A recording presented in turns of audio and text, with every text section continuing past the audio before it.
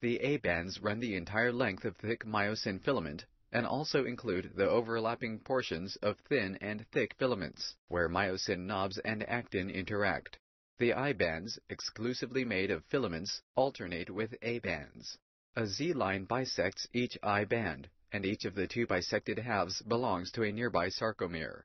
An endoplasmic reticulum, the sarcoplasmic reticulum consists of interconnected tubules that run longitudinally to surround muscle fiber.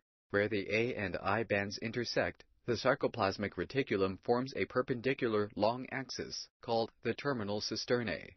The sarcoplasmic reticulum stores the muscle's calcium and releases it during stimulation. This released calcium travels to the cytoplasm to trigger contraction.